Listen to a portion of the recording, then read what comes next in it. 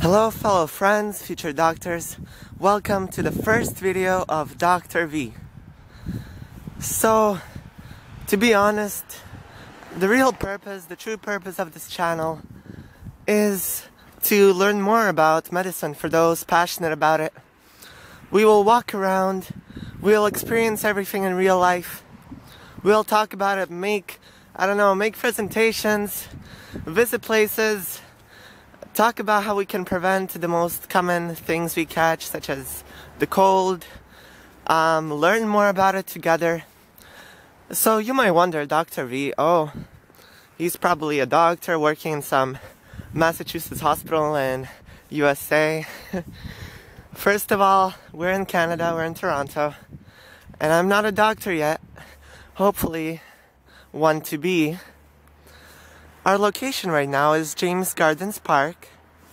It's in Toronto, Ontario. And the temperature outside, I would say, is approximately 1 degree Celsius. So much better than yesterday. We had a negative 16 degrees wind chill yesterday. So that was very cold. More about this channel. We're not gonna play a lot of monetization. The purpose is not to monetize. The purpose is not to sugarcoat everything you see, everything we say. It's not to get more views. It's not to get more likes, beg for subscribers. The true purpose of this channel is really to learn, really to explore. And I'll tell you in advance, I may have some bad sense of humor and sarcasm, but I guess you'll have to deal with it. And right now, we're going to feed the ducks. And we can hear them right now.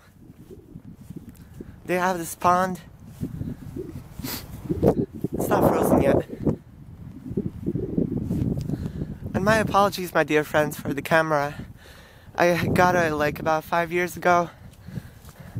I'm not sure about what quality the video will be when I upload it to YouTube, but hopefully it's good.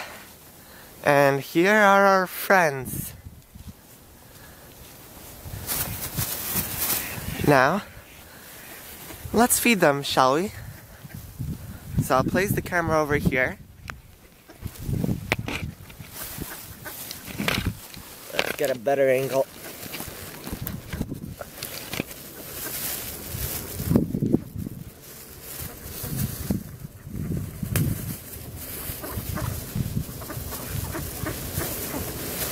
Hello, my dear friends. Food.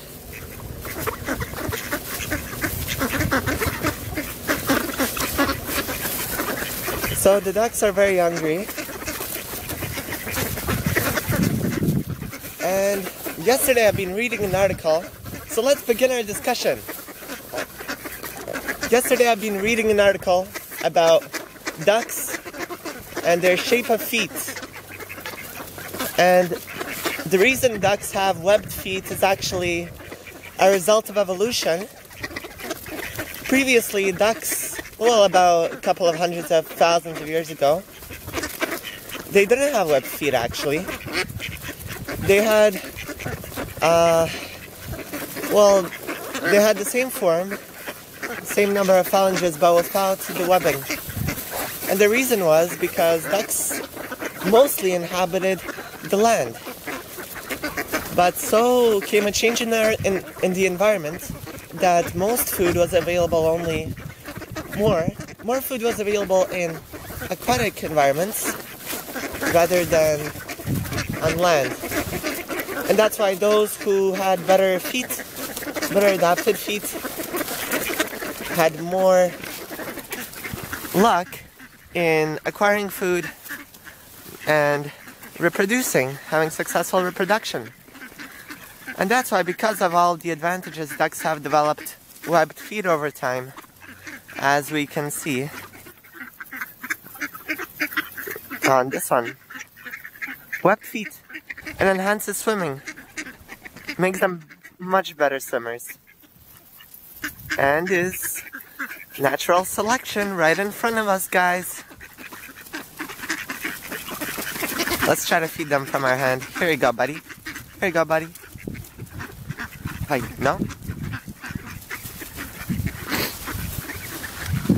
So yes, and speaking about temperature, it's much better than yesterday. And right now, today is the 10th of November. 10th of November, late fall, almost winter. And to be honest, this is the time many people get sick. And there's a myth associated with this. Everybody says, oh, yeah, be sure to wear your coat. Be sure to, you know, properly equip yourself. Take warm jacket and make sure you take something to drink, something very warm to drink. Or you'll get sick. Or you'll catch a cold. And the truth behind this is there's nothing related with temperature of the air and the chance of us catching a cold. So let's talk about this, shall we? Right now it's 0 degrees and you know, I came just properly equipped with a jacket, with warmer clothes. If I wore a t-shirt right now, if I wore shorts, there'd be the same chance right now that I'll get sick. And this is why. A cold involves us being affected by a virus. A cold is basically a viral infection, and it requires for a virus to attach itself to us. Okay, that's it, guys. No more food for now. So basically, viruses they exist everywhere, but we have a much higher chance of catching them inside when there are a lot of people. Say it's minus 30 degrees Celsius outside. Many people will say, oh, it's so cold, I will probably stay inside. I'll wait for that wind chill to drop, to be much better, to calm itself down, then I'll go outside. Well, now that there are many people inside together with you, there's actually a much greater chance that you'll catch a cold within room temperature at 24.5 degrees Celsius than outside where it's negative 20 degrees Celsius, but much less people. Yes, colds can transfer from one person to another, but the thing is, it's not about temperature. It's not that cold temperature has a direct correlation with whether you get sick or not. It's actually the chance that a virus attaches to you. And viruses come with people. So you're much less likely to get it outside with fewer people in the cold rather than inside where there's much warmer temperature but with much more people.